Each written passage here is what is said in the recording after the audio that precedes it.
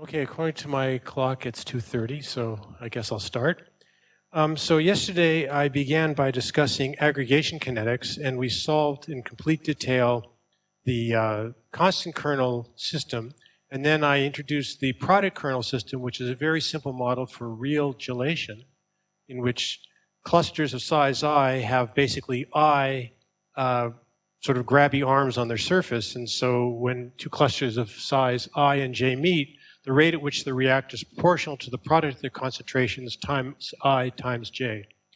And what I did yesterday, I went like a bulldozer and I solved these rate equations using the generating function technique, and we got to the final solution, but we didn't interpret anything. So what I want to do today is be a little bit slower and interpret the solution that we got from this and look at what are the physical consequences. Because this is actually a very beautiful system because there is a phase transition at a finite time where an infinite gel molecule appears. And we don't see it yet just from the exact solution without a little bit of work. So just let me remind you some of the steps from last time. So the way that we solve this is that we introduce the generating function EYT, and I write capital E to denote exponential generating function. So this is a summation, k equals 1 to infinity, k ck e to the yk. And putting the k in front, it was a matter of convenience. And if you try it without this k in front, this generating function without the k in front, you will again, you can carry everything through to the end, and you'll see like at the very last step, you'll say, geez, it would have been a lot easier if I put a k in front here, and then you will do it. So anyways, that was the exponential generating function. And then you had the solution was look like this. E to the minus et was equal to e to the, I guess it's y minus t. So it's an implicit solution, and what I showed last time was that the way that you actually invert this and solve for E directly is in terms of this beautiful thing called the Lagrange inversion formula. And again, it's one of these things that when you first see it, it looks like black magic, but it's part of the black magic of residue calculus. You can do amazing things with these sorts of contour integration techniques.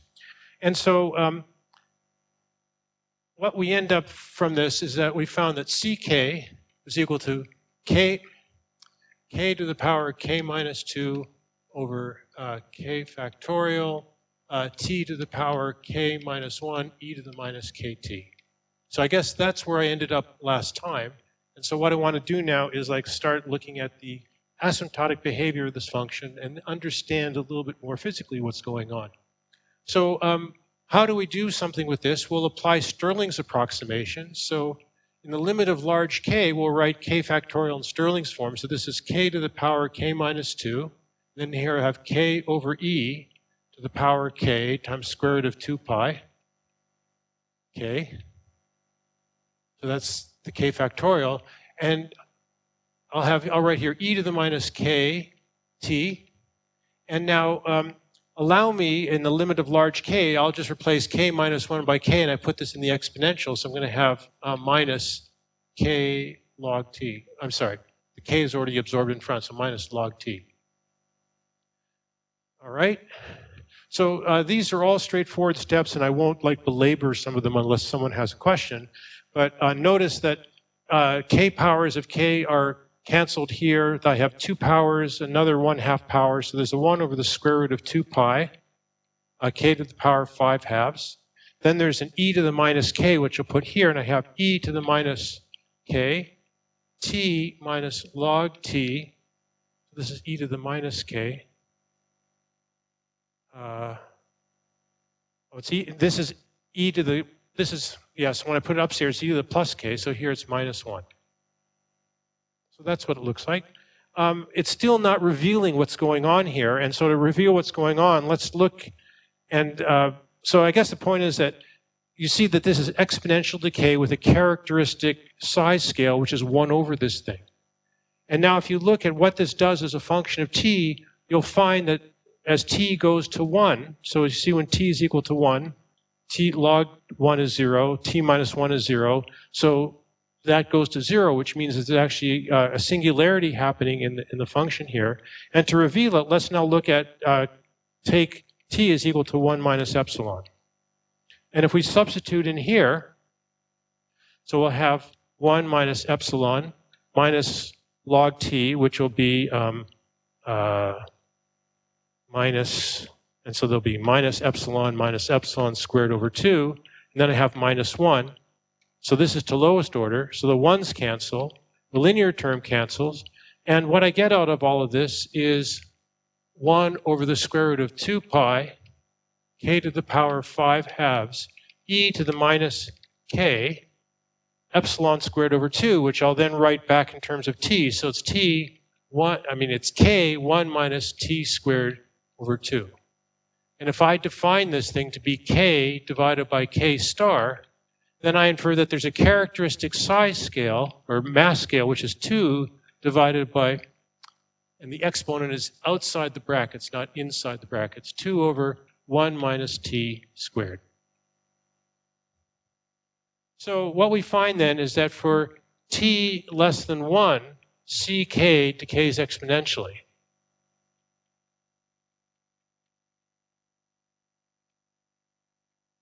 Exponentially in k. And for t equals 1, ck is proportional to k to the minus 5 halves. So it changes from an exponential distribution to a power law distribution, which says that if I look at then moments of this size distribution, they will blow up at t equals 1. And so this is the evidence that there exists some kind of a transition at t equals 1. Now, we pulled out heavy machinery to start with this equation and arrive at the solution. But there's a simpler way to get some feeling for what's going on by looking again at the moments. So when I was studying constant kernel aggregation, I first computed the moments before solving the equation. Here I did it backwards. I actually solved everything. But now I want to go back and look at the moments of the distribution because they're revealing in what they show. And we'll see one of the outcomes of this is we'll have a very simple equation for the gel fraction as a function of time. So again, remember that the moments are defined as m sub n was equal to summation k to the n ck. So let's be naive for the moment and let's take this equation for the definition of moments at face value. We're going to see that, in fact, there is a little glitch in there, but we'll deal with it when we come to the problem. And let's now look at the equations for the low order moments. So let's look at m0 dot. So if we want to compute the 0th moment, we take this equation, sum over all k, and over here, what do we have? So when we sum over all k, it makes an unrestricted sum. So I have ICI, JCJ. ICI is just the first moment. JCJ is just the first moment. So I have 1/2 the first moment squared. And then the second term is just the sum KCK, which is just the first moment squared. Just the first moment. Now, let me keep the sort of naive assumption that the mass is conserved. We'd like to think the mass is conserved. I spent a lot of time discussing it in the case of constant kernel aggregation. So if the mass is conserved and I can choose my unit such that the mass is 1, so this just goes over into minus 1/2. And this tells me that m0 goes like 1 minus t over 2. The initial condition, again, the monomer-only initial condition means that the 0th moment is 1 at t equals 0, and it decays linearly. This suggests that when t reaches 2, something bizarre happens because the number of clusters goes negative. So let me put an exclamation point or two here because it's a sign that there's something funky going on in the system. So here is actually the first evidence that, with not very much work, that there's something weird going on as time goes on. Let's look at the first moment. So m1 dot. So I take my equation, multiply through by k, and sum. So the second term is easy because that's going to be just m2. The first term I have k, which is I plus j, and then I have a term which is, so I have I plus j, and so there'll be a term which is I squared j, which is m2, m1, and then another term which is j squared I, which is m2, m1. There's two of them that cancels this guy. And so I have m2, m1 minus m2. And so if the mass is conserved, if m1 is equal to 1, then this is just equal to 0 if m1 is equal to 1. Next equation is the second moment, and this is perhaps the most crucial one because this shows a clear evidence of a singularity. So let's look at the second moment. So we take our master equations, multiply through now by k squared. So here we have the third moment. Here when I multiply by I plus j squared, so there's terms that look like I squared times I, so that's I cubed times jcj, so that's m3, m1. There's two identical such terms which cancels 1/2. And then there's a cross term here, I squared j squared. I'm sorry, yeah, it's 2ij, the 2 cancels the 2 here. And then I have ij times ij, so it's m2 squared. So when I put this all together, I have a term that looks like m3, m1 plus m2 squared minus m3. And so this just goes to m2 squared. And the solution to the equation m2 dot is m2 squared is nothing more than m2 is equal to 1 divided by 1 minus t. So this is showing that there is a transition at t equals 1, which we found from the exact solution, where the second moment of the cluster size distribution blows up. Question for the tutorial period. Here is a characteristic size scale, 1 over 1 minus t. Here's a characteristic size scale, 1 over 1 minus t squared. Why are they different? So something to think about. Okay, so the fact that this blows up suggests to us that this naive picture of how we're writing the moments is actually a little bit incomplete, because if you think about percolation, which I'm hoping that all of you have at least seen in some sense, you know that at the percolation threshold, an infinite cluster appears, which is kind of separate from all the finite clusters. And so if you're trying to do a summation over all the cluster size distribution, there's one term at infinity which is kind of separated from all of this. So if we want to do the moments more carefully, we have to keep track of the fact that there's one cluster which is macroscopic in size. So let's look at the moments more carefully. And so what I'm going to do is I'll write that m sub n is equal to two types of terms. There's kn c sub n, where the sum goes to infinity, but the point is that there's one term that is like way beyond the upper limit of the sum, the macroscopic cluster. So there'll be one more term plus kn cn. And so I'll write this as the gel, and I'll write this sum as the sol. So I'm using the terminology from chemistry. You call the finite clusters the sol and the infinite cluster the gel. Now, we see that because of the divergence of the second moment, we believe now that there ought to exist an infinite cluster. Again, we're thinking about the limit of a finite size system and the limit where the system size goes to infinity. So this gel, so what would I say is that the size of the gel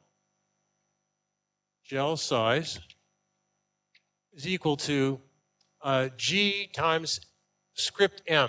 So here I'm now thinking about specifically dealing with a finite system. So I put capital script M monomers in a large box. And when a gel appears, the size of the gel will be a finite fraction. So this G is called the gel fraction. Can you not see this? Everyone can see these words here? Pardon me? Say that again.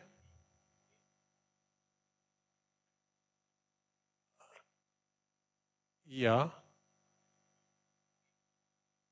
Oh, I'm sorry. Thank you. CK here, CK. Thank you. I'm sorry about that. Okay, so the gel fraction. And so this is, G is some finite number that's between 0 and 1. So when it's equal to 0, we don't have any gel. When it's a finite number, then we do have a gel.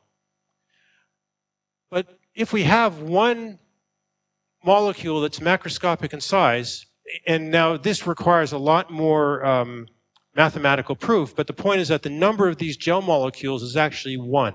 It's not 17, it's not 34, it's 1 as the size of the system goes to infinity. So the gel concentration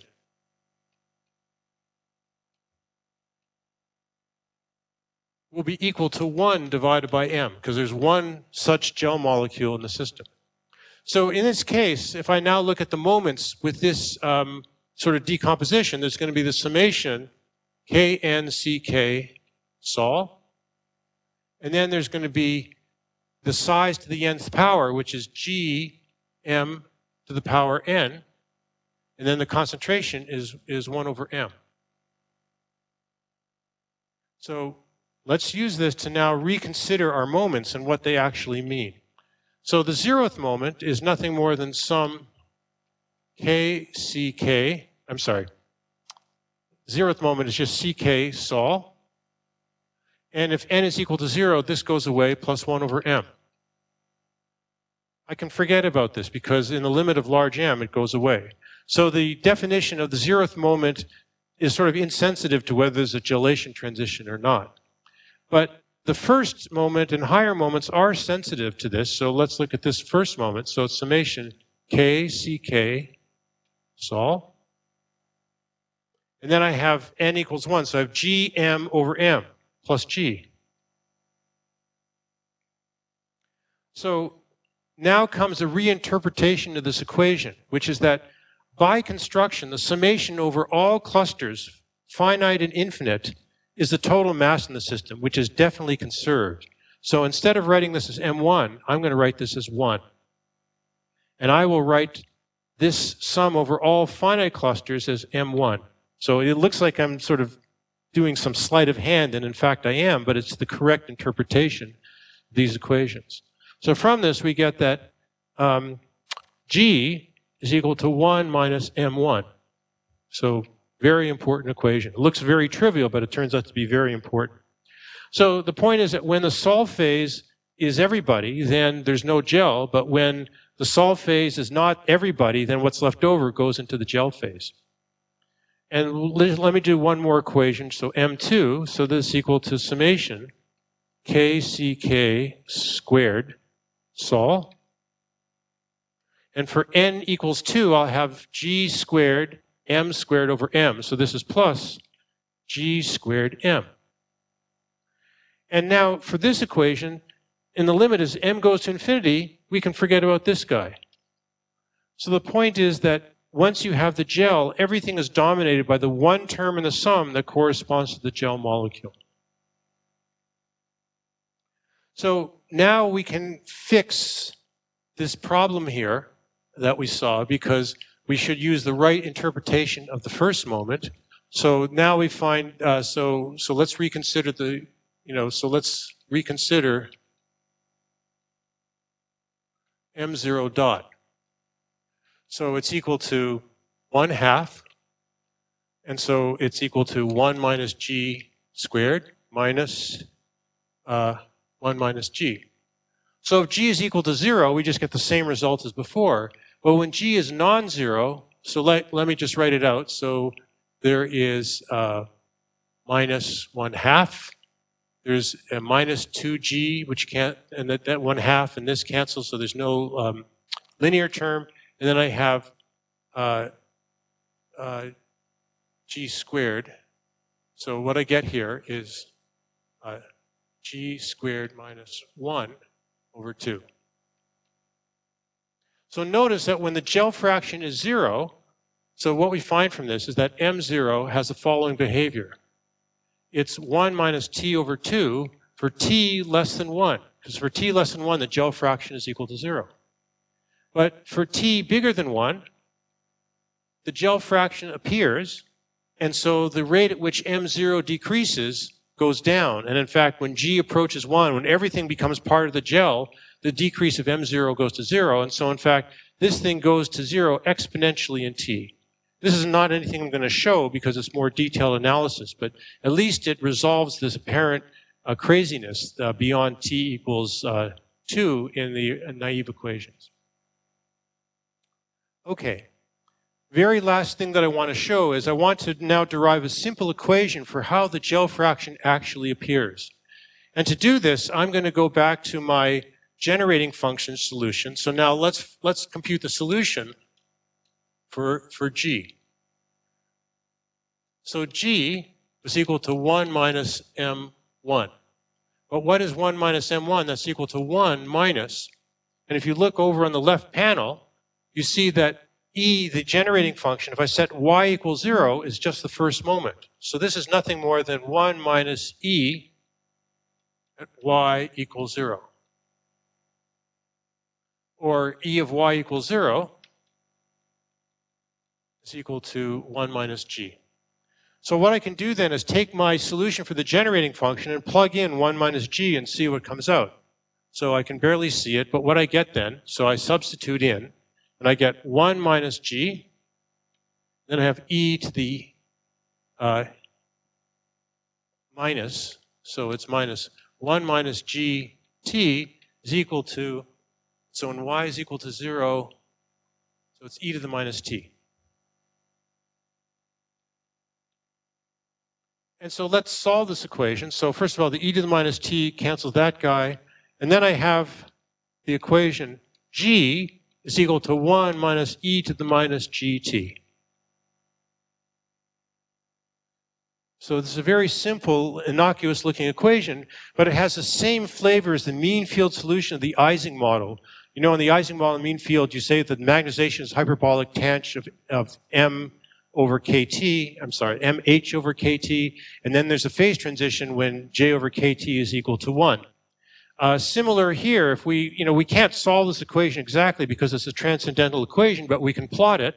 So let me plot, the left-hand side. So the left-hand side as a function of g is just this. So that's g. What is the right-hand side? So when g goes to 0, we can expand this linearly, and the first term is gt. So the slope of the function at the origin is gt, and so there's two possible behaviors. For t less than 1, it looks something like this. So this is t less than 1. The only solution is no gel. But for t bigger than 1, the slope is bigger than 1 initially, but it has to saturate because it has to asymptote to 1. And there's another solution here, the gel fraction. So this is a simple way of showing that there is the appearance of a gel molecule in this product kernel aggregation. So that brings me to the end of the product kernel aggregation. Again, I realized that to go from here to here was kind of, and then to here was kind of mathematically a little bit advanced. So please, pester me with questions when we do the tutorial later today. So any questions before I continue on? Yeah. Well, again, it should be conserved, but then you have to interpret the first moment properly. And so the first moment has to include the sum over the sol molecules and the gel molecule. And in going to this, it turns out to be convenient to redefine M1 as a difference between everything and the gel molecule. So when you're correct that this M1 has to always be conserved, and it is always conserved, but you just have to interpret it properly. Yes?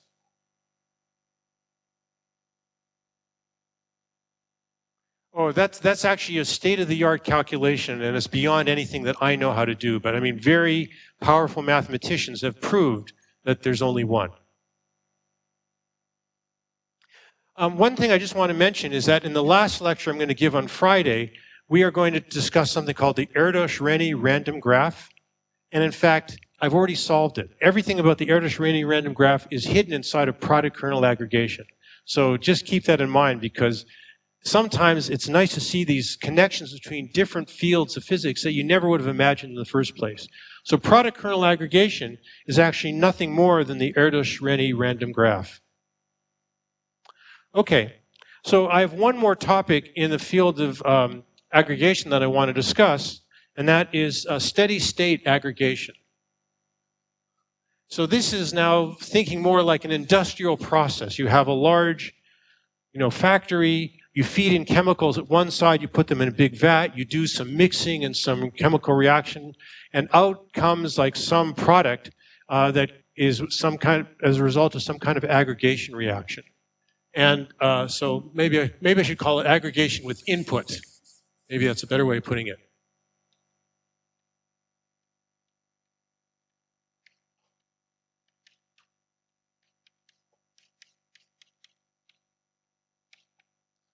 So what I have in mind here is the following scenario. So here is my cluster mass distribution. Here is K. Here is C sub K. And what I'm doing is I'm feeding in, say, monomers. So monomers are being continuously fed in. So here is one. I'm feeding in monomers. So here's the feed in. And then the system just freely aggregates, and there'll be some kind of a cluster mass distribution. Maybe I should plot log CK versus log K, so power law will look like a straight line. And, there'll be some shoulder here because, if I feed in for 1 hour, there's a certain upper limit to the size of the clusters, but below this upper limit, we will have a steady state mass distribution. And what I want to ask is, what is this steady state mass distribution? So CK at t equals infinity equals question mark. And part of the reason I'm showing this example is that, again, as I mentioned, this sort of unexpected unity between different fields of physics is that this actually is the same picture that one invokes in trying to understand homogeneous turbulence.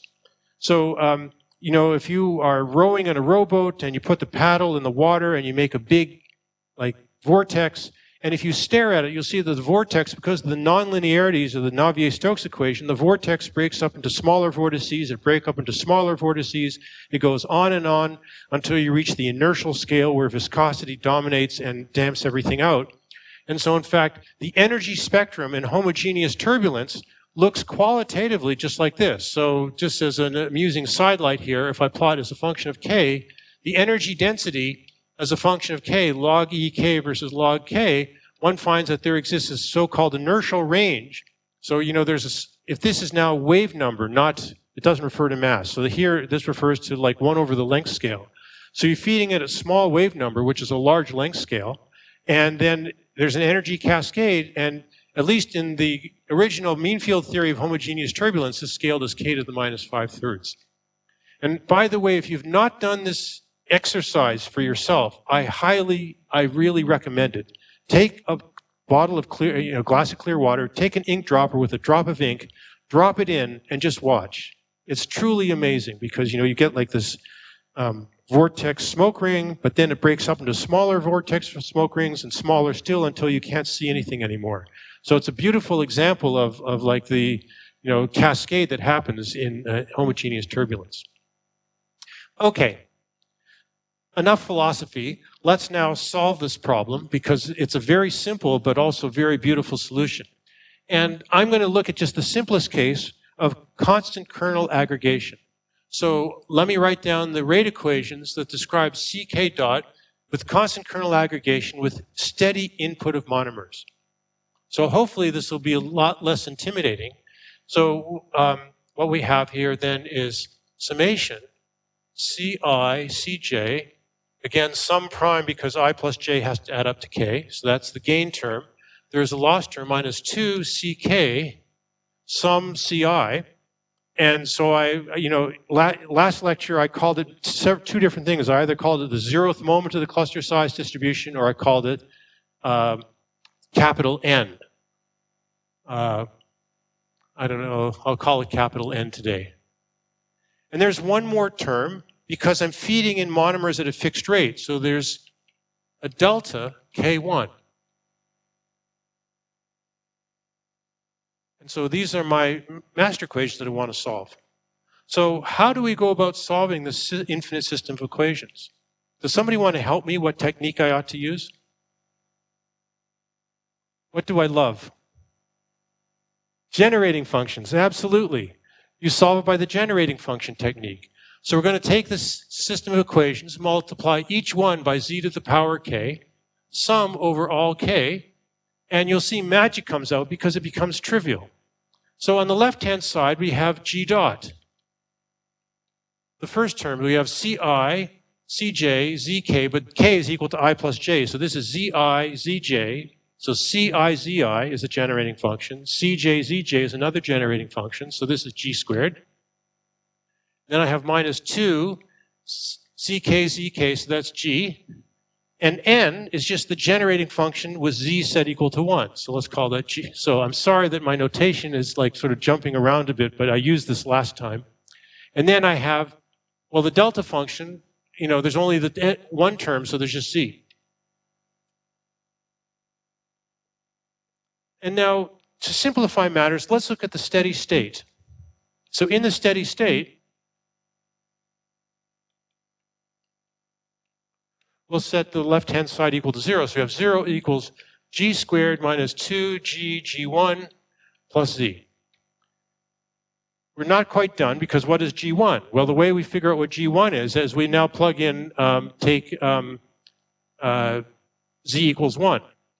So when we take z equals 1, we get g1 squared minus 2g1 squared. So that's minus g1 squared plus 1 is equal to 0. So g1 is just equal to 1. So that makes life pretty simple. So I finally have g squared minus 2g plus z is equal to 0. So I think I can solve this equation. And we get g of z in the steady state is equal to minus b. So it's minus 1 plus or minus 1 minus 4z. Plus 1. Thank you.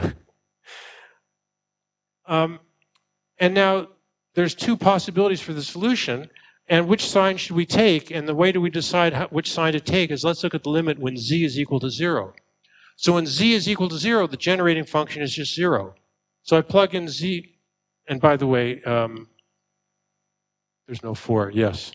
So if I plug in z equals 0, one term gives me 2, the other term gives me 0. So I better take the one that gives me 0. So the right solution is just minus.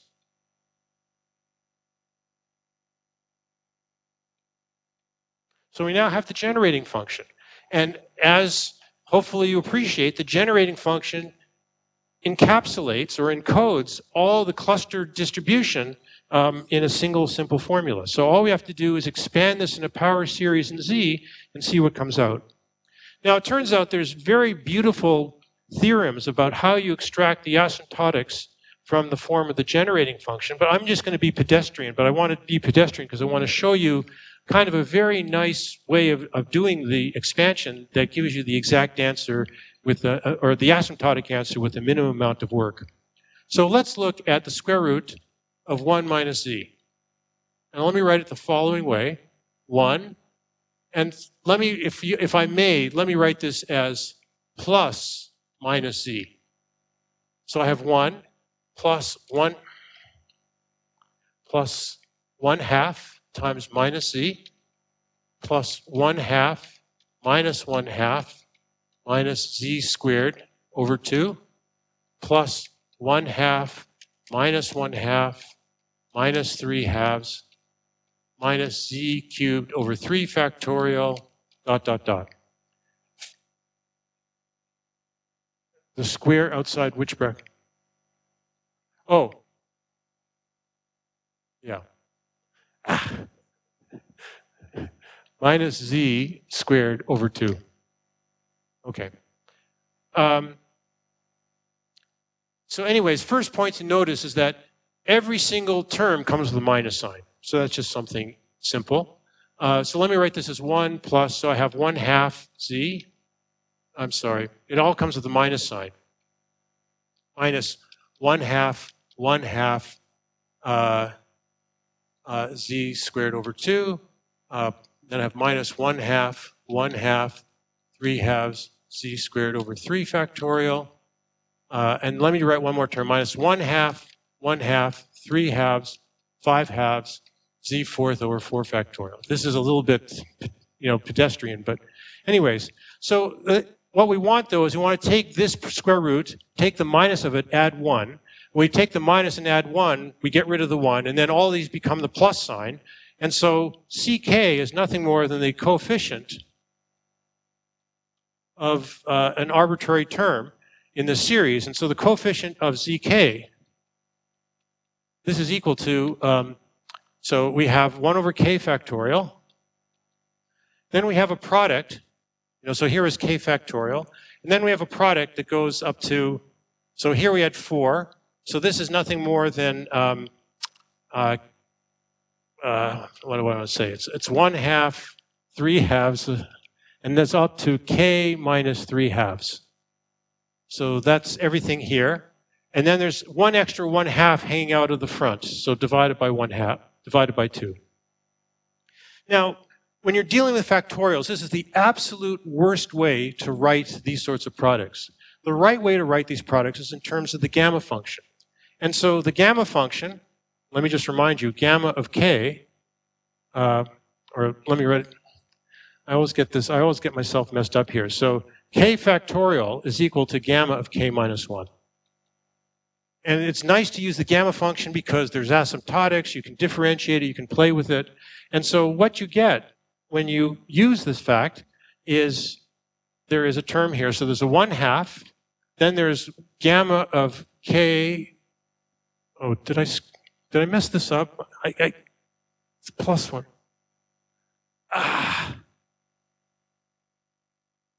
Yes, that's right, gamma of k plus 1. That's one of the things Euler did to like drive me crazy, was he defined it with like the plus 1 rather than just, okay, so there's gamma of k plus 1. Now let's look at this thing. Some of you who may have encountered this before might say, well, it's like a double factorial because it's like the terms are separated by 2. That's the wrong way to do it. It's better to write this as a product of gamma functions. So the gamma function is defined just as a product. It's defined recursively. And when it's an integer value, the product ends at a finite value. But when it's non-integer value, the product of the gamma function of a non-integer value goes on forever. So this is nothing more than, let me just write the answer and then let me explain it. So this is nothing more than gamma of k minus 1/2 divided by gamma of 1/2. So the gamma of k minus 1/2 generates a product that starts at k minus 3/2, k minus 5/2, dot, dot, dot, dot, all the way down to minus infinity. But the gamma of 1/2 starts with minus 1/2, minus 3/2, so it cancels the infinite series of terms. And now there's a little bit of black magic, which, you know, I urge you to try it yourself. Just use Stirling's approximation to then evaluate this ratio of gamma functions. Gamma of 1/2 is square root of pi. So this turns it, yeah, so asymptotically, this is 1 over 4 pi square root. And this is the ratio of gamma of k plus a divided by k plus b is nothing more than k to the a minus b. So this is k to the minus 3/2. So that's it. That's a solution of constant kernel aggregation with a steady input of monomers. Yes? Yeah, I mean, strangely enough, there's some very beautiful and surprising connections between like random walks and their generating functions and that of this. Yeah, so it looks very much like the generating function of a 1D random walk. And there's other coincidences like that that I'll mention later on. Any other questions? Okay, so this concludes my very brief introduction or summary, introduction/summary to aggregation kinetics. I hope I've given you a sense that aggregation is a prototypical non-equilibrium process that you can really hammer on to get exact solutions and scaling solutions and get a lot of insight about how non-equilibrium processes actually manifest themselves mathematically. So as I mentioned at the beginning is that I really want to focus on explicit solutions of the simplest possible systems.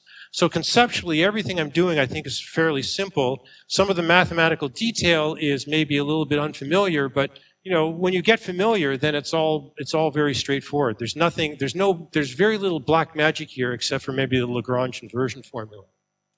So that ends sort of chapter 1. And the second chapter I want to discuss is irreversible. So what do I mean by irreversible adsorption? So imagine that you have some kind of a substrate like this, and there are molecules floating around in the air above it. And when these molecules hit the surface, it goes here and it sticks and it's stuck there forever. So this might be what happens when you put paint on a wall, or polymers absorbing at a surface, or various sorts of processes at the surface of cells where various molecules adsorb on receptors and stay there for a time scale which is long compared to any other time scale in the problem. And we want to understand the kinetics of this adsorption process. And in particular, what I'm interested in is suppose that, you know, more and more molecules start landing on the surface, And there'll be some regions where something like this, where there's just not enough room for another molecule to come here. So if molecules are absorbing in a random fashion, it's not a very efficient process because the surface will get gummed up, because there'll be places where if I was just a little bit more kind, or if nature was a little bit more kind, you would have plenty of space to park more cars, for example. Think about car parking with, when you have some idiot who parks in a spot that could accommodate 3 cars and he parks in the middle and then nobody else can park anymore. So that's kind of the situation we want to understand, is this frustration as the substrate gets more full. What is the coverage? And so I want to present to you, again, I want to stay mostly in the world of exactly soluble models. And the only case that is exactly soluble is one dimension. But even in one dimension, the system is so rich, and you'll see that you can generate very beautiful solutions of how a one-dimensional surface will fill up. So let's focus, first of all, in 1D. And so what I have in mind here is, here's my one-dimensional substrate. It looks something like this. Here are the absorption sites. And when a particle comes in, it sort of fills this and stays there forever. So so the picture I've drawn here is monomer adsorption.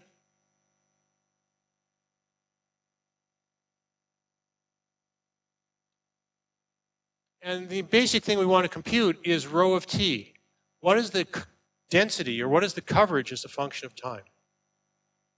Well, for monomer adsorption, there's almost nothing to do because the problem is trivial. Namely, if I look at V, which is equal to 1 minus rho, the vacancy density, so this is vacancy density,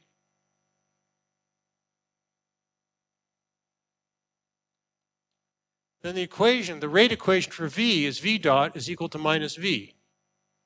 Any site that's vacant can get filled, and so the rate at which vacancies disappear is proportional to the density of vacancies. So this gives me V is equal to, and if my initial condition is a system starts out empty, then I just have equals to e to the minus t, and that means that rho infinity is equal to 1.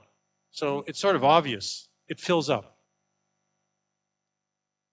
Now let me make a little twist to the problem that makes this problem suddenly very different in character and very beautiful. And that is the problem of deposition, not of monomers, but deposition of dimers. So let's now look at dimer absorption.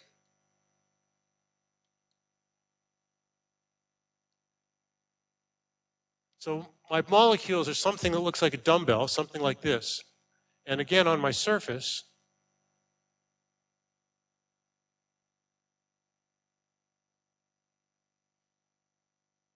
so this dimer can come and it lands here, for example. So here is a, maybe I should do this with a different color. So here is an absorbed dimer. And maybe another dimer comes and fills over here.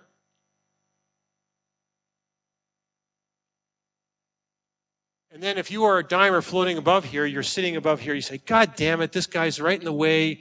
If he had only moved over 1, I would have had a space, but I have no space. And so clearly, as you fill and fill and fill, there'll be a final state reached where there's gaps of size 1 only. And then you can ask, well, what is rho infinity? It's obviously less than 1, and what is that number?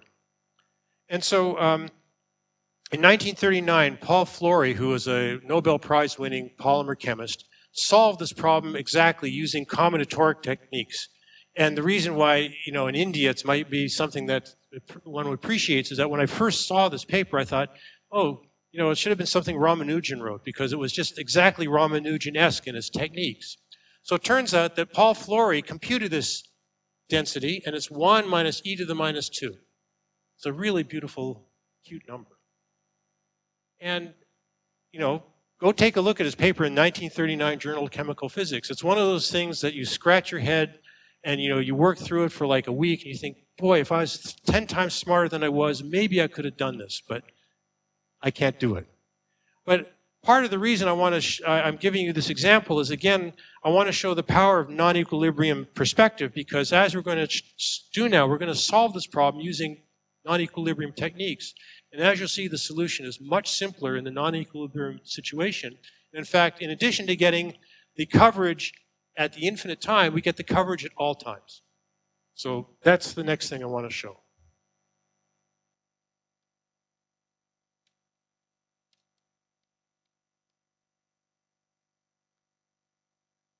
One is what I might call the vacancy density.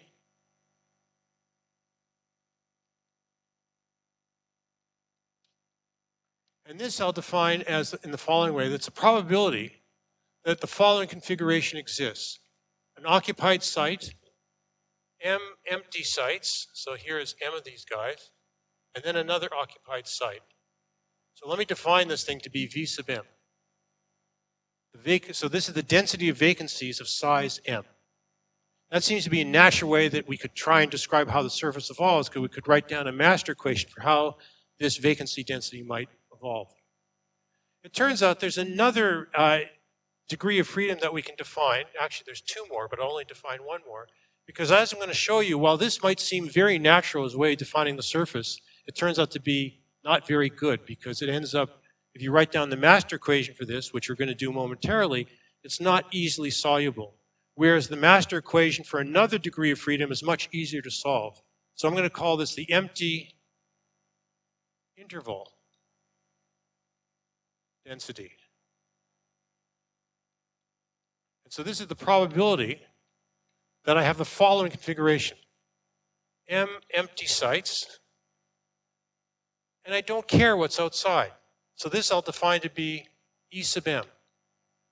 So you should think of yourself as a mule who's got blinders on, and blinders like extend this way, and I can see like 4 people in a row. So I see you 4 people there, but I don't see what's outside. So I don't know if there's someone sitting in that seat or not, or whether there's an aisle there. All I see is the 4 of you.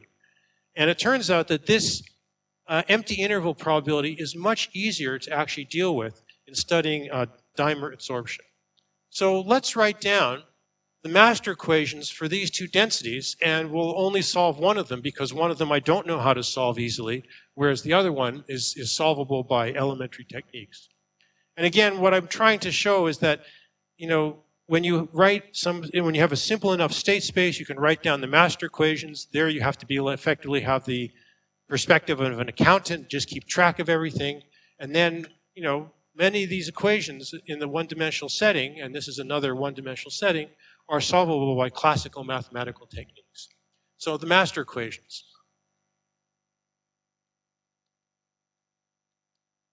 So let's look at first of all, the equation for V sub M, because we don't know which one is going to be better or worse. I'm kind of intimating that one is better.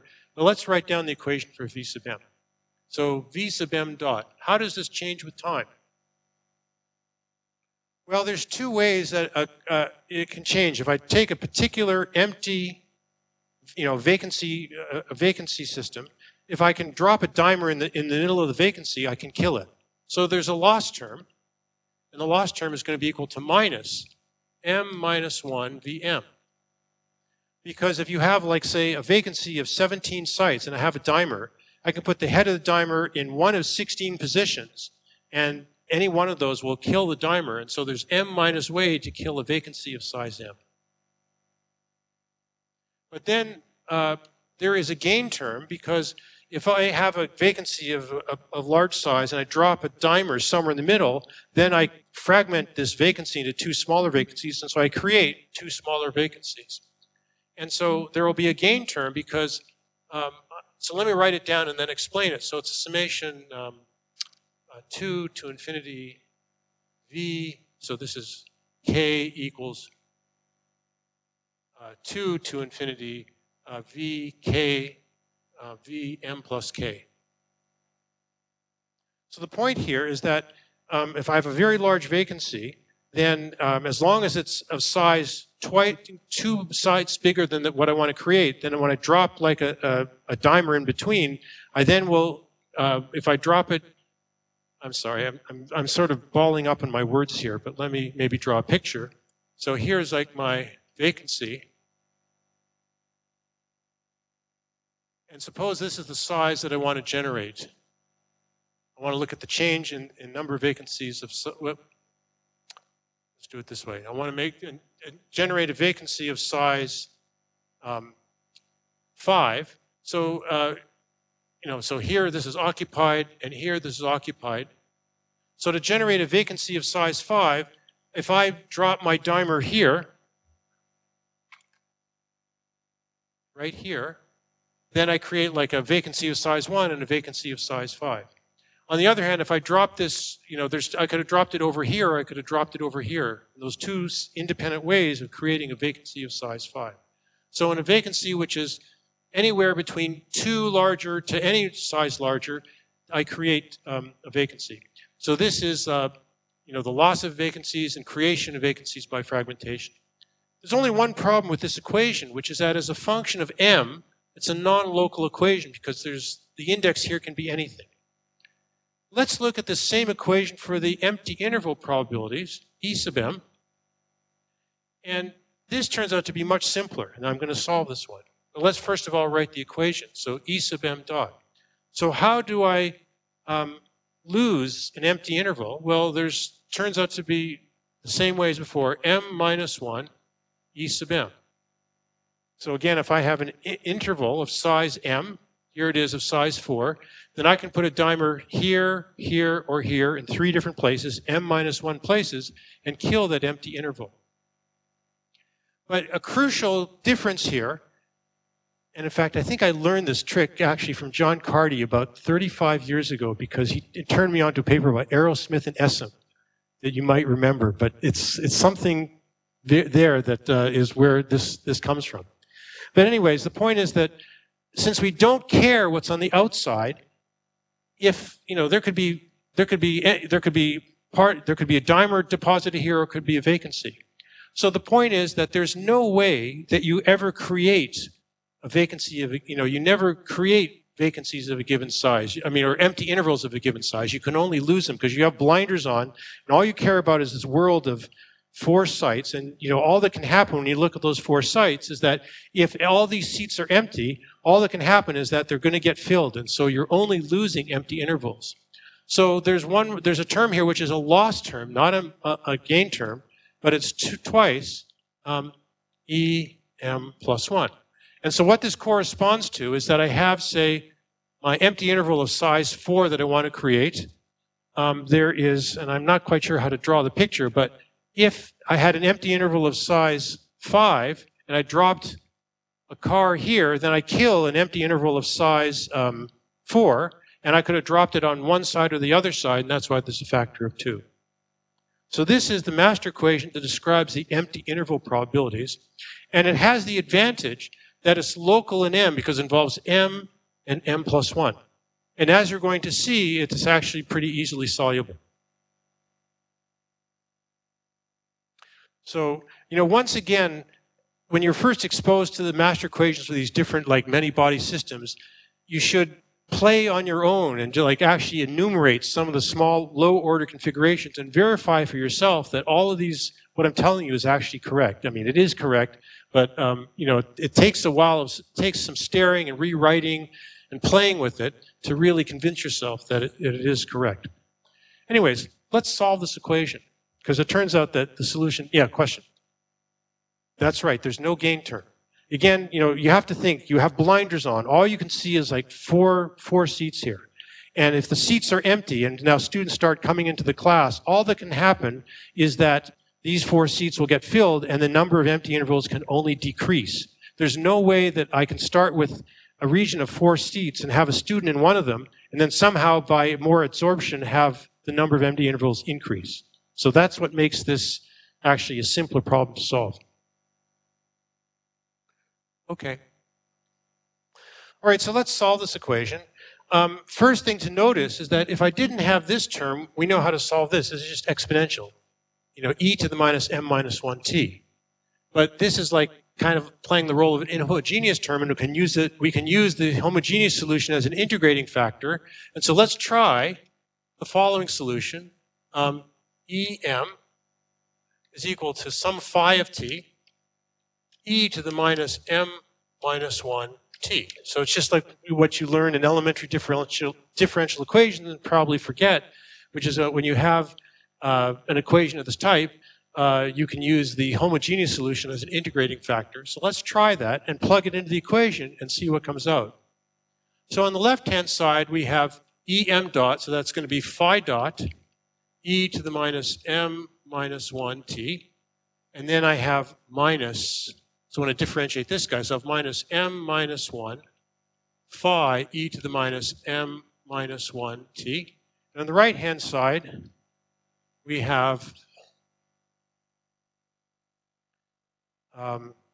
minus m minus 1, and phi was, e was phi e to the minus m minus 1 t. And then I have minus 2 em plus 1. So it's 2 phi e to the minus m t. So nicely enough, these go away. And then I can write a simple equation for phi dot. So phi dot is equal to, and now the m here cancels that m. And then this is e to the plus t. I put it on that side, so it's e to the minus t. So it's minus 2 e to the minus t, e to the minus t phi. And now this is just sophomore differential equations. So I can write this as log phi dot is equal to e to the minus 2 e to the minus t. And so we'll get log of phi of t divided by phi of 0 is equal to the integral 0 up to t minus 2 e to the minus t dt. This is the dangerous part of the calculation because I always get the sign wrong. So please tell me if I'm doing the sign incorrectly. So we'll have minus 2 e to the minus t, so it becomes a plus sign. And then so it's e to the minus t minus 1. I hope that's correct. And so finally, I'm going to get phi of t is equal to phi at t equals 0. But what is phi at t equals 0? So at t equals 0, the interface is empty. And so all of these probabilities are 1. So at t equals 0, all the EMs are 1. So all phi is 1. So we don't need phi at t equals 0 is 1. And so we're going to get exp of 2 e to the minus t minus 1. So that's that. And now we're almost done because now we want to compute the coverage. And so what is the coverage?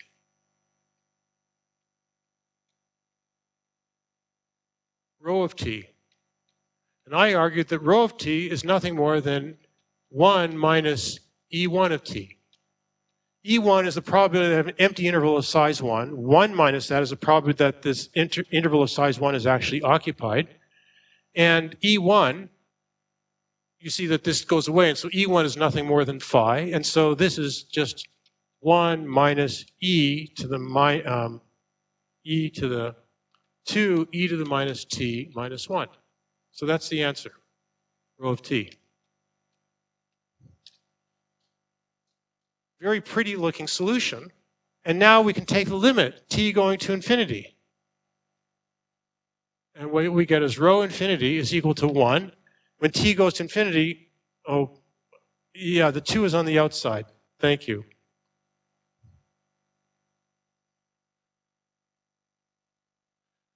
Right. And so the e to the t goes away.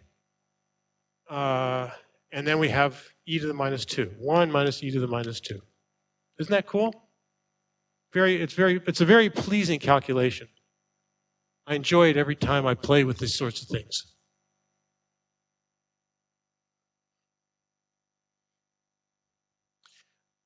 The last thing that we can do with this is we can ask, like, how does the coverage approach its final coverage? We can ask, what is, I guess I'll put it here, we can also ask, what is rho infinity minus rho of t? How does that approach 0 as t goes to infinity?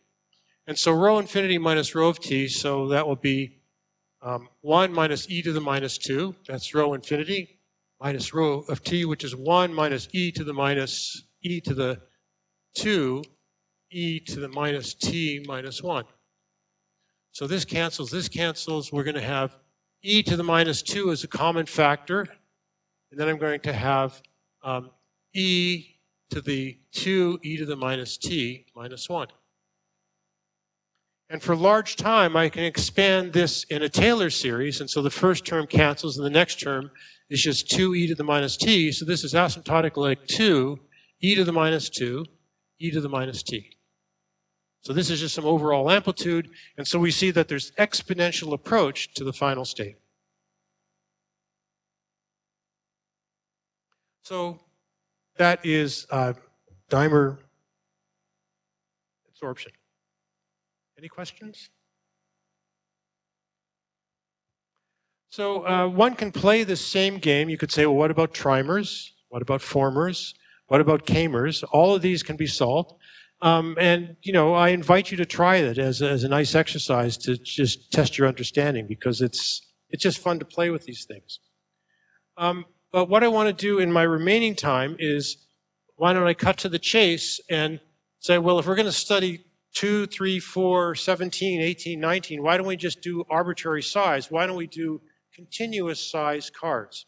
So the next thing I want to study, and the reason I want to study it is because it's similar mathematics, a little bit more complicated, but instead of having an exponential approach to the final state, there is a power law approach to the final state, and it's worth emphasizing this.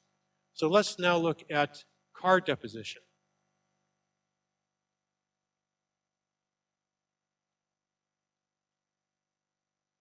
So this you can think of as like a dystopian version of New York City, where people are desperate to look for a parking spot, but once you leave your car at a parking spot, you never, ever leave it. I mean, yeah, it never leaves the parking spot. So you can ask, like, what happens if, you know, you take away all the parking meters in New York City, people can park wherever the hell they want along a one-dimensional street, and so cars fill up, and, you know, it's not going to fill up completely. What is the final coverage, and how quickly does it approach at final coverage? So that's what I want to investigate now. So now, instead of using E sub m, let me look at E x t. So this is going to be the density of empty space of length x.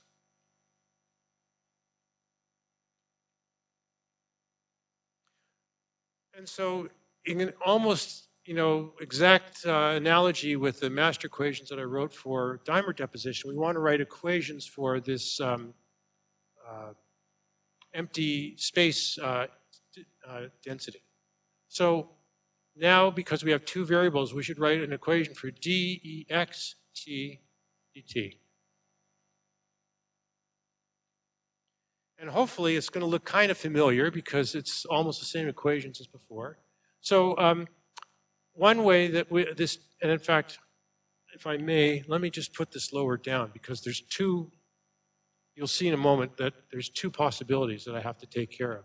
So dExt equals, so let's put big brackets here. Turns out that one has to pay attention to whether x is bigger than 1. So I'm imagining that my car, I should have said this at the outset, my cars are of length 1. Car deposition, length 1. And so for x less than 1, there's a slightly different form. So for x larger than 1, well, then it's just like we had for the master equation for the dimer deposition. There'll be a term that looks like x minus 1 ext. And if we look at this thing pictorially, so here we have a parking space of length x, and there's a car of length 1. And so this car, the front of the car, the nose of the car could be anywhere between 0 and x minus 1, and it still fits in the parking spot. That's why there's amplitude x minus 1. But then there is, whoops, it's all lost terms. There's another term here, because I have a parking space of size x, and a car noses in either on one side or the other side and removes an interval of size x.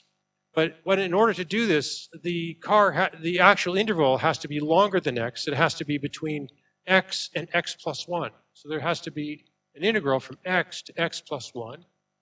We want to have an interval of size, and then there's a 2, because there's two ways that the car can nose in, and then there's 2 EYT dy.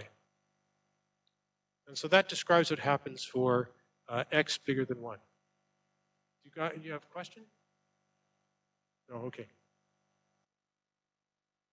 No, because the point is that the car can be, the car could be anywhere with, it could be just inside with the tail just peeking out over the edge of the interval, or it could be all the way to here with the nose just barely touching the interval. So when this is length 1, this is length x, so the interval has to be up to size x plus 1.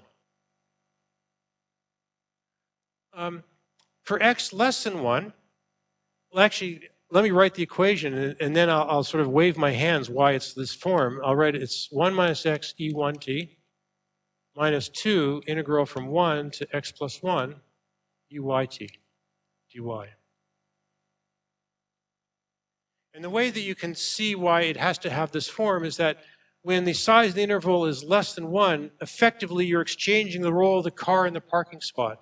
And so all you have to do to go from these equations to this equation is just replace x by, replace 1 by, x by 1 and vice versa. And so that's how you get the second equation. Okay, so now we want to solve this equation by exactly the same method as before. And here I might skip a couple of steps because it's exactly the same kind of mathematics, but just I might get lazy in trying to work every step. So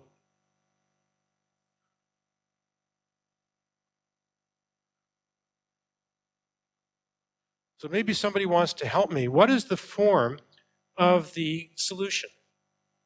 So let me write ext. I just erased something on this blackboard that actually was the same form. I mean, how should I write the form of this solution? Shouldn't I write it with some exponential prefactor in front? And what's the exponential prefactor?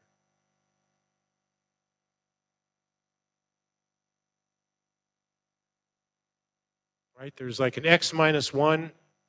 So what's the exponential prefactor? Somebody shout it out. What? A student should shout it out, yeah. Excellent. Minus x minus 1 t times phi of t.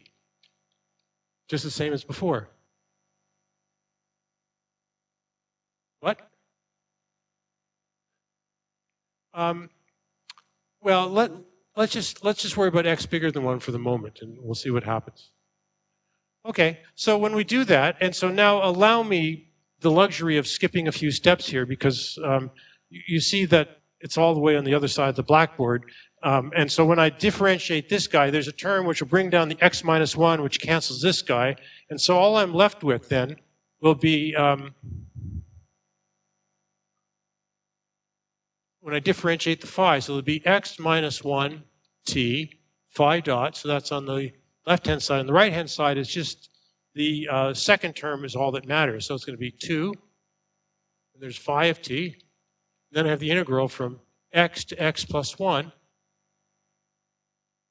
Then I have EYT, so it's e to the minus yt dt. And again, this is the part that I'm terrible at, so watch out because maybe I'm going to screw it up. What? Minus. No, sorry. The e by dt, no, this is fine. And but a minus sign here. Thank you. Okay, so we have minus 2 phi, and so I'm going to have when I integrate this thing. So and this is dy. Whoops, dy. Dyslexia is now setting in. Okay, so when I integrate this, there's a 1 over t, so there's a 2 phi over t, and then I have when I integrate this guy, the minus conspires with this to make it a plus sign, and then I have e to the minus x plus 1t minus e to the minus xt. And on the left-hand side, I have this guy. And so let me now cancel out at e to the minus xt. And here's where the chances of me getting it right are kind of uncertain. So we're going to get phi dot is equal to, so the x cancels The x cancels. This is an e to the plus t. I bring it down to the other side and it becomes e to the minus t.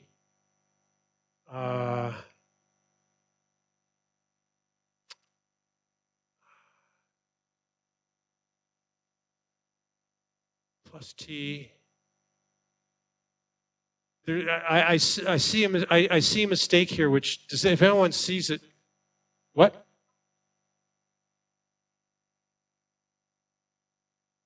Integrand. It's EY. Ah, thank you. Thank you. That saves a lot of trouble. E to the minus y1 t dy. Okay, thank you. And so this becomes xt, and this becomes, sorry, I told you this is the part that I'm really bad at, x minus 1t. Okay, so the x cancels, and then I have here e to the plus t, so it becomes an e to the minus t. So I'm going to get phi dot is equal to 2 phi over t. And so it looks like it's e to the minus t minus 1. And I'll write this as minus 2 phi over t, 1 minus e to the minus t. And now I integrate this thing, and so I'm going to get phi of t. And again, phi of 0 is equal to 1, so it's going to be exponential, because this is, when I take phi dot over phi, that's the differential of the logarithm, so it's exponential. And then I have here integral 0 up to t, 2 phi over u, 1 minus e to the minus u, du. So that's the answer for phi. We're almost done, and we have plenty of time. We want to find the coverage. So what is the coverage? So similar to what I just erased here, the coverage is 1 minus the density of the minimal size interval, and the minimal size interval is intervals of size 0. So the coverage, rho of t, is equal to 1 minus e of 0t. And now I look at the equation for here, and if I plug in x equals 0, so if I look at intervals of size 0, when I plug in x equals 0, this term goes away, and dE0 by dt is equal to minus E1. So notice that then dE0 by dt is equal to, and what did I just say? Minus E1.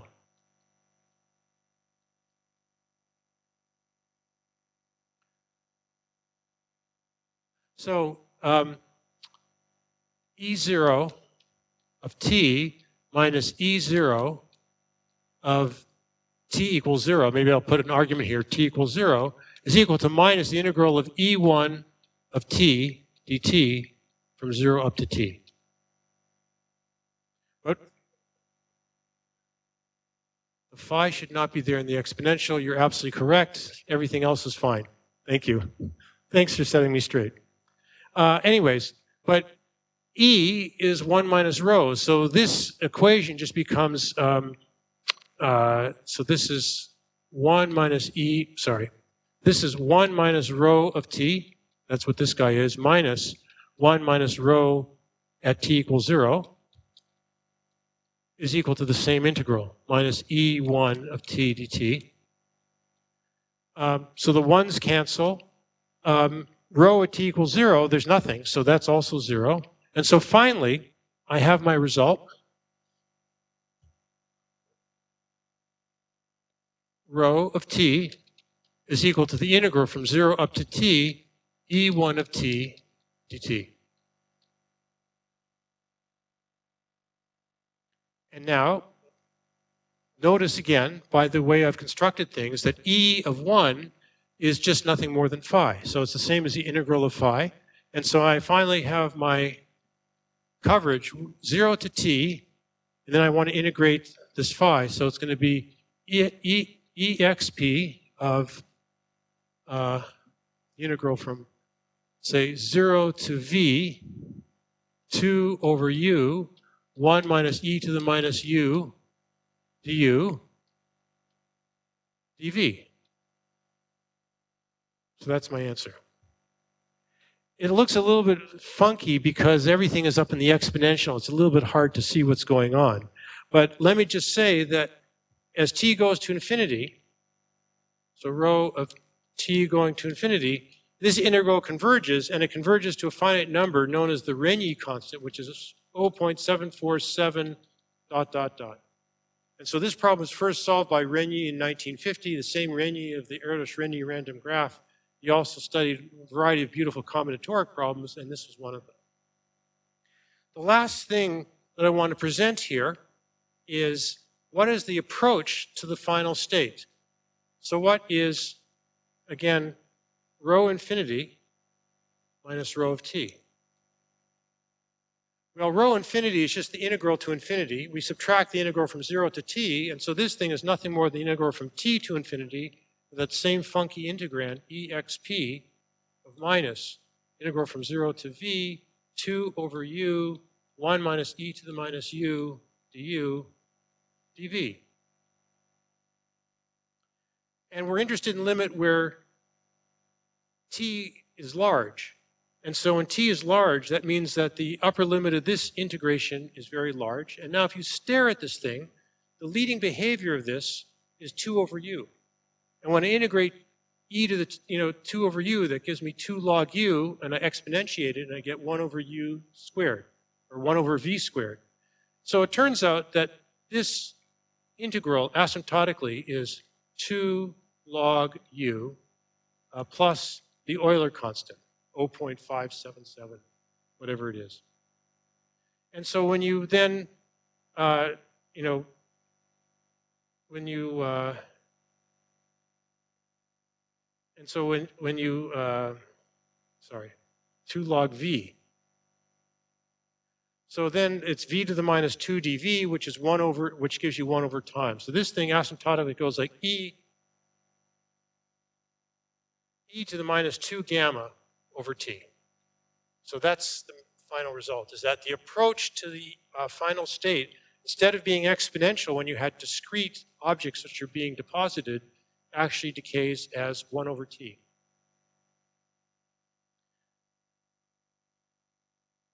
So let me mention one last thing about this car parking problem, which I will not discuss here, but it's just a very beautiful thing to think about, which is that in a real city, people don't abandon their cars forever. I mean, people come and, they find a good parking spot, but every once in a while they've got to leave the parking spot because someone else, they got to go to work or visit somebody. So a more realistic situation is when cars both park and unpark.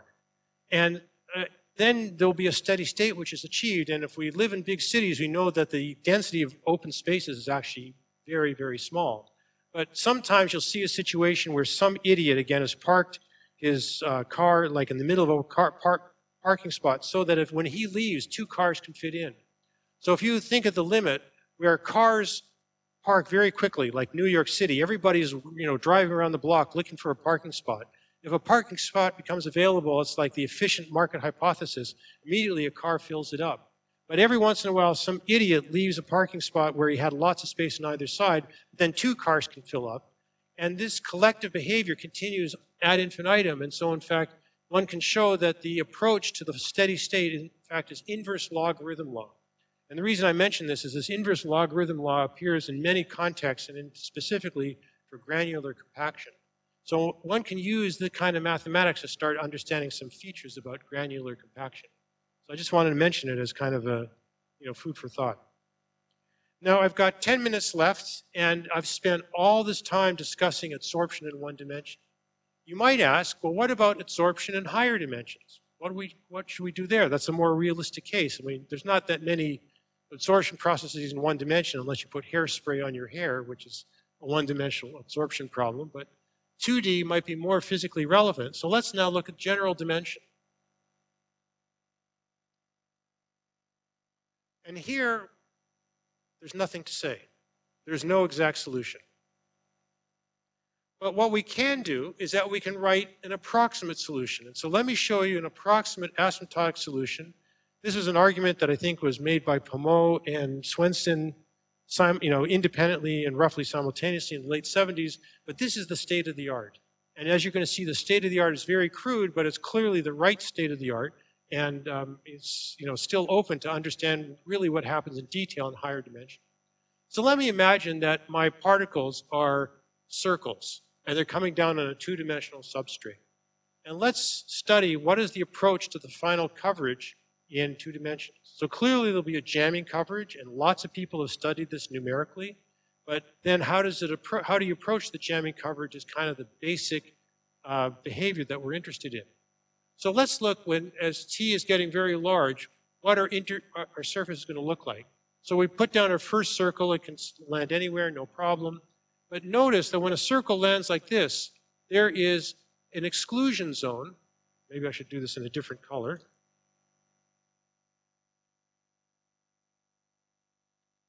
Because if the center of a circle lands here, then it's going to overlap with this guy. So this exclusion zone says this is the closest that a next particle can actually land. And so maybe my next particle lands here, and it does that. So the exclusion zones, you can overlap a particle with it's a different size.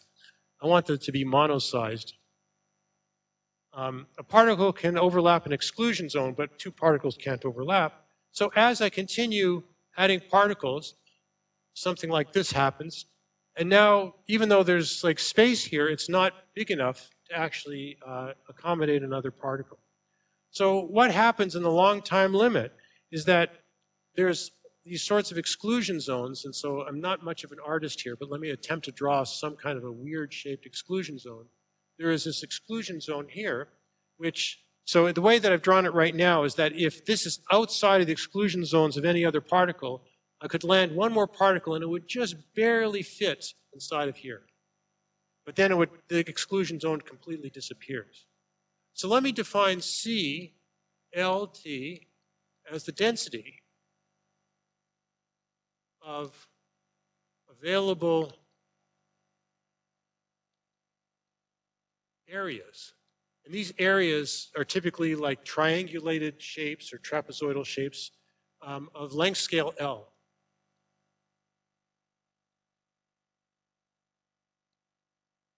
So here again, we're being very rough because it's clear that there's lots of different shapes, and I'm not worrying about details of the shape degrees of freedom. I'm just saying that for roughly isotropic objects, the possible landing zones are roughly isotropic objects. They'll have one characteristic size scale here, a scale L.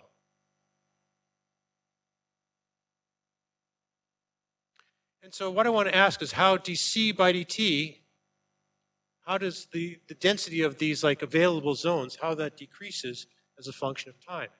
And so what I would say is that the rate at which a guy disappears, if it has length scale L, it has area L squared. And so the rate at which this disappears is proportional to its area. So it's minus L squared times the density of zones of this characteristic size. And so from this, we'll get that C asymptotically goes like e to the minus L squared t.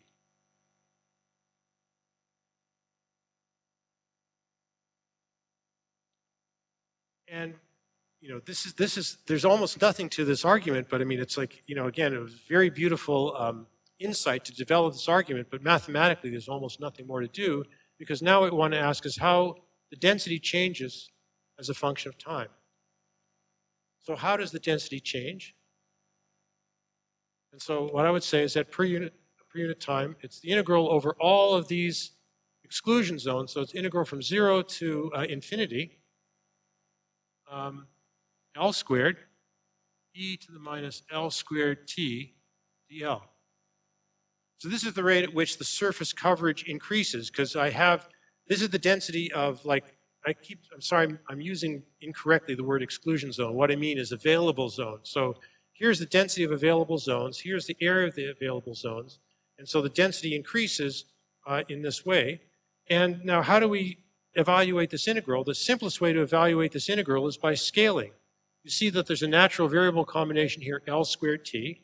So let me put a t here, so it's t L squared. Let me put a root t here, and then I have to divide by t to the 3/2 so that I haven't done any damage to this integral.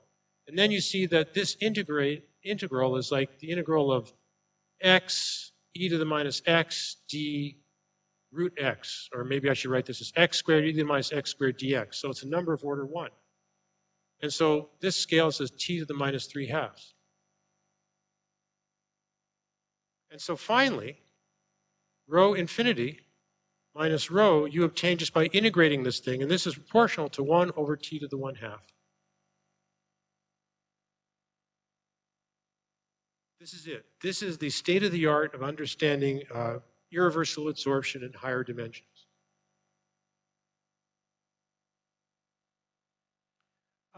One thing you could generalize is I drew this picture for 2 dimensions. You could ask, well, what happens in d dimensions?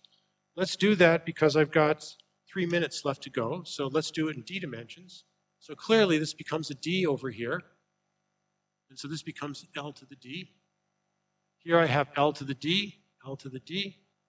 So this is root instead of, so this is going to be t to the 1 over d. And so what we're going to get here in the end is this scales as 1 over t to the d plus 1. Let's see, what did I do here? Danger of trying to do something in 3 minutes really quickly. L to the d, L to the d. And so, I'm sorry, so I multiply by t. Yeah, so it's t to the 1 over t to the 1 plus 1 over d. And finally here, this will be t to the 1 over d. So that is, isotropic particle deposition in d dimensions. So I'm at the end of my story now. I've now presented 2 chapters on aggregation kinetics and absorption kinetics. Tomorrow's lecture is going to be a little bit of a complement to Uwe's lecture this morning. I will talk about coarsening dynamics. He was mainly interested at the critical point. I'm going to look at zero temperature coarsening dynamics because I feel that that's a very, again, simple, paradigmatic, that you can solve some things explicitly, and so that'll be the focus of tomorrow's lecture. Well, it depends on what kind of model you're dealing with. If you're simulating a discrete model, you'll see exponential approach. If you have particles that are depositing in the continuum, then you'll see power law approach. Well, I mean, you can think of like polymer dynamics where you have like sort of specific painting a wall. You have latex particles that deposit, so yeah. Any other questions?